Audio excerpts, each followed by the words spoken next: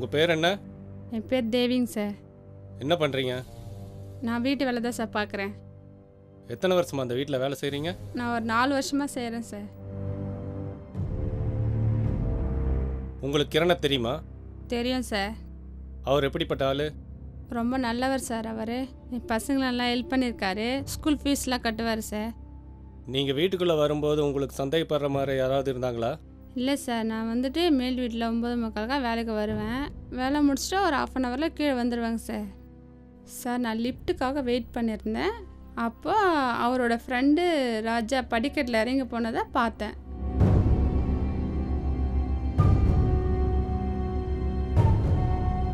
உங்கள் பேர் என்ன? என் பேர் ராஜா சார். என்ன வேலை செய்கிறீங்க? சார், நான் வந்து கிரண் கூட பிஸ்னஸ் பார்ட்னராக இருக்கேன் சார். கிரண் உங்களுக்கு எத்தனை வருஷமாக தெரியும்? கிரணை சைல்ட்ஹுட்லேருந்து எனக்கு தெரியும் சார். ஏழிமா நீங்கள் அவர் வீட்டுக்கு போனீங்க?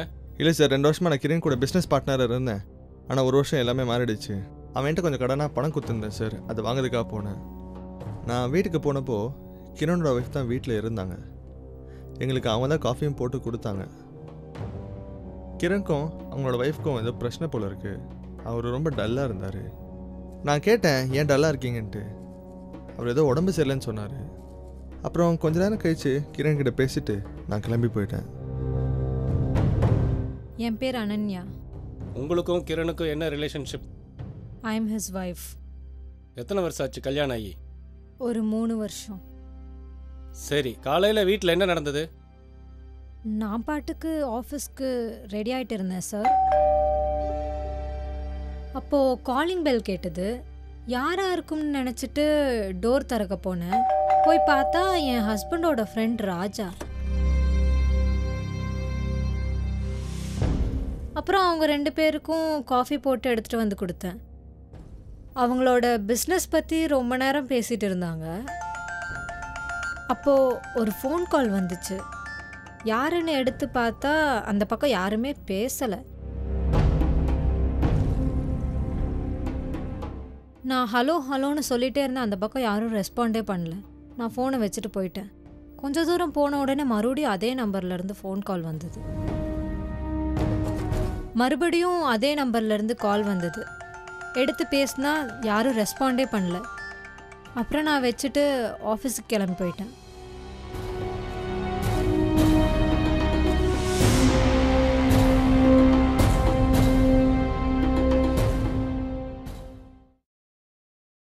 ஹே அனன்யா, கிரண் இருக்கிறாரா?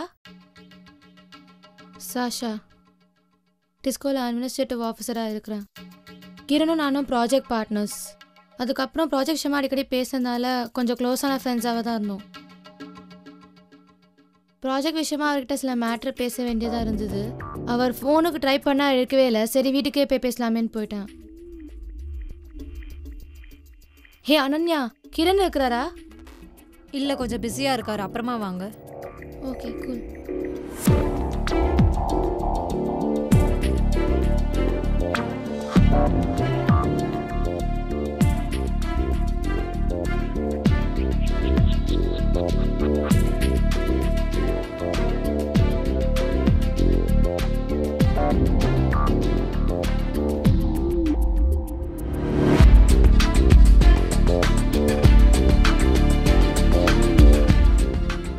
மேடம் அனன்யா, நீங்கள் தான் உங்கள் கணவரை கொலை செஞ்சீங்கன்னு ஆதாரம் எங்ககிட்ட இருக்குது. ஸோ அதுக்காக உங்களை நாங்கள் அரெஸ்ட் பண்ணுறோம்.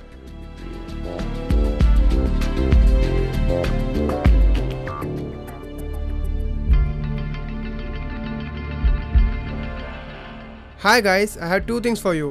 One is, I'm going to get a business worth 100 crores. 100 crores?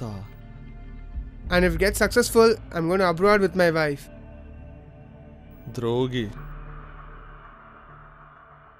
Fine guys, I'll make a move. Bye. Bye. Bye bro. Bye.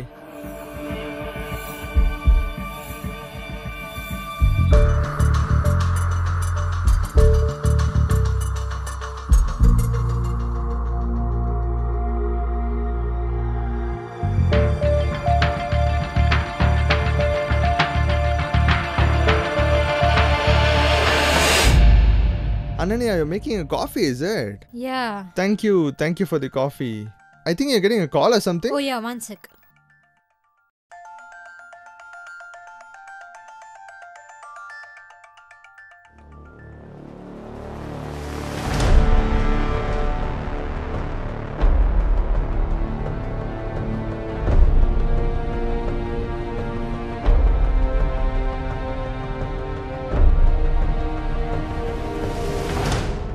Fine, I'll go wait over there. Yeah, cool.